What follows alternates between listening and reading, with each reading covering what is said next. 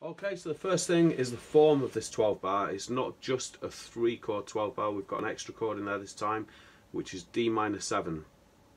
So there's a 2-5-1-5 progression at the end. So the form is 4 bars of C7, 2 bars of F7 as usual, 2 bars of C7 again as usual, then we've got 1 bar of D minor 7, 1 bar of G7, G dominant 7, back to another bar of C7 and 1 more bar of G7. Okay, now the bass line.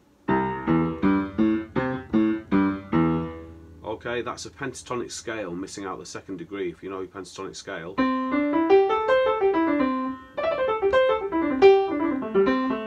Okay, so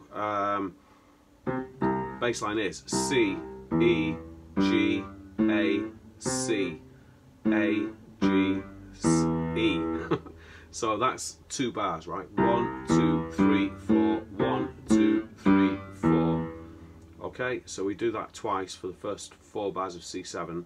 Same thing on F for 2 bars. F, A, C, D, F, D, C, A.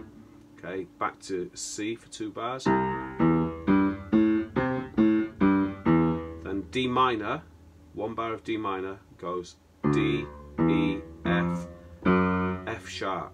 Okay, D, E, F, F sharp.